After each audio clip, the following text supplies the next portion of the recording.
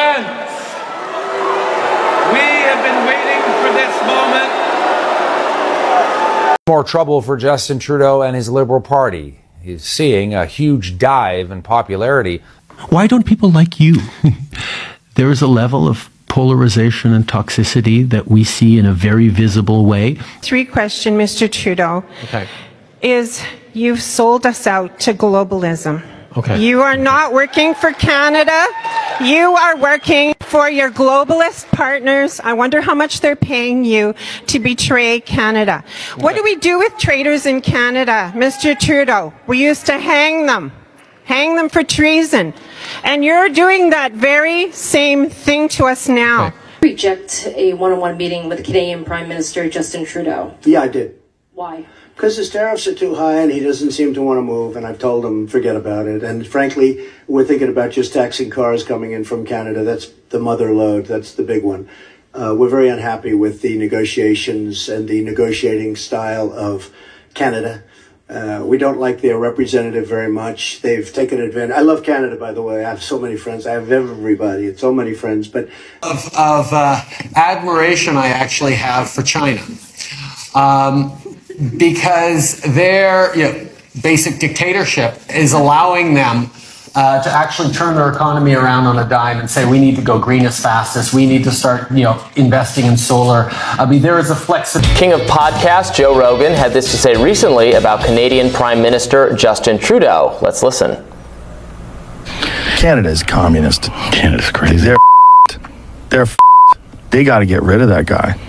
I just liked him. I liked him before the pandemic. Trudeau? Yeah. I was like, he's a handsome guy. Yeah. Seems sweet. Yeah. It's like good looking guy, confident, good talker. Yeah. And then during the pandemic, I'm like, oh, you're a dictator. You stand back and let our biggest trading partner, the country with which we share the longest border, and actually, I could just say a great country. I love Canada. I've always loved Canada because of its natural beauty. Why should we let it become Cuba? Like, why don't we liberate it? We're spending all this money to liberate Ukraine from the Russians. Why are we not sending an armed force north to liberate Canada from Trudeau? And I mean it. Lefty lunacy Canada, James. What did the police there come up with? Well, that's a pretty wild place up in Canada. They want you to put your car keys out. Have a look at this here from the Toronto police chief. To prevent the possibility of being attacked in your home, leave your fobs at your front door. Because they're breaking into your home to steal your car. They don't want anything else. A lot of them that they're arresting have guns on them, and they're not toy guns, they're real guns. They're loaded.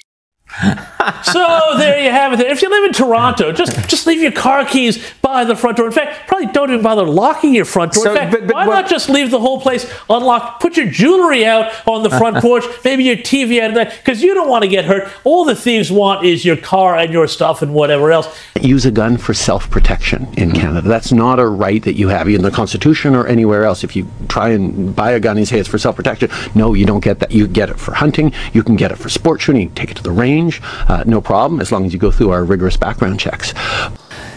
Now, police are giving some tips on what to do when walking downtown. They say one thing you shouldn't do is carry a knife or pepper spray in your pocket. That's illegal. One of the things that is great about election campaigns is that it's Canadians who get to choose what their government is and what their parliament looks like. And what Canadians don't want is politicians organizing backroom deals around who actually gets to wield power. The Liberal government and the NDP are in talks to strike a historic deal that would keep the Liberal minority government in power for 3 more years. That means we would not have a federal election until 2025.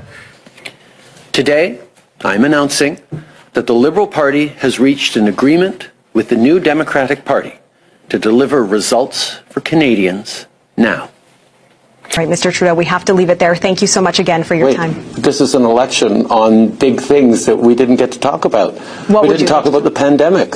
We didn't talk about climate change. These are the decisions people are taking. This is what people care about in BC. Mr. Trudeau, what people care about is, among many things, reconciliation. And that's why that was among the top questions I've asked you today. We have run the debate. We have run major news conferences that you have held throughout the campaign. Our colleagues across the country have asked for opportunities to interview you and ask a range of topics, and you've denied their request. This is likely, from what we understand, listen. really. Mr. Speaker, what What we hear from the Leader of the Opposition is under the previous Conservative government, everything was perfect, and what he is proposing to do is to make Canada great again. That is not what Canadians want. This supply and confidence agreement starts today and will be in place until the end of this Parliament in 2025. The step towards registering your guns is just the first step towards taking away guns from everyone. That's never going to happen because here in Canada we have a culture that has grown up with guns and it respects the need to go out into the wilderness and shoot things from time to time. It's part of it. We are banning 1,500 models and variants of these firearms by way of regulations. These weapons were designed for one purpose and one purpose only: to kill the largest number of people in the shortest amount of time. There is no use and no place for such weapons in Canada.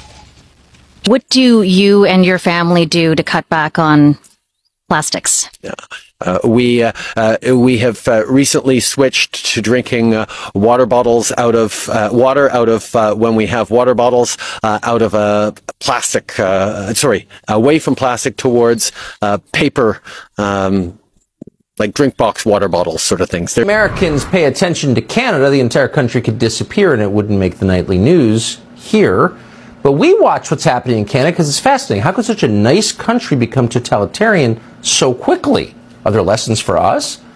Well, for example, a high school student in Canada has been arrested for declaring that men and women are different. Josh Alexander attended St. Joseph's High School, Catholic High School in Renfrew, Ontario. He was barred from school from the grounds for saying that God created two genders, because that's... Maternal love is the love that's going to change the future of mankind. So we'd like you to... we like to say people kind, not necessarily mankind.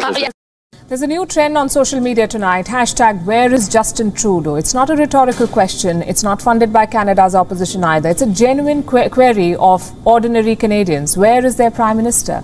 Unfortunately, nobody knows. Trudeau says he has contracted the Wuhan virus, but no one knows where he's isolating. Normally, he would be in his Ottawa office on Mondays. Today, he wasn't. He and his family were moved to an undisclosed location. In other words, he fled. Do you know why? Because the white knight of democracy could not handle a protest. He's been a very, very successful politician, no matter how you look at it, just in his tenure, how long he's lasted.